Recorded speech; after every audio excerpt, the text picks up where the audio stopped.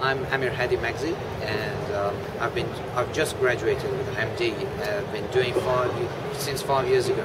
I've been doing research on multiple sclerosis in Iran.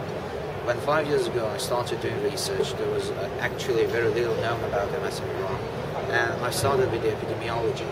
We published our first report in 2007, and we have documented the prevalence of 43 per 100,000, which was higher than before, which Iran was considered a low-risk area, but according to this report, Iran was a medium-risk area. And they have continued doing epidemiology of MS, and our recent report, which is shown on the back, has documented a doubling in the prevalence and incidence of MS during recent years.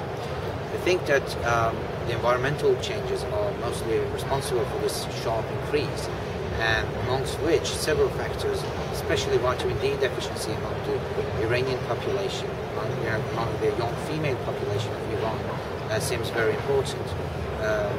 The other factor which we think is that because Iran has a very young population, and this young population are now entering the age range risk for MS, and thus are at a higher risk of MS, getting MS, and thus that is why we are having a very high incidence of MS during the recent years.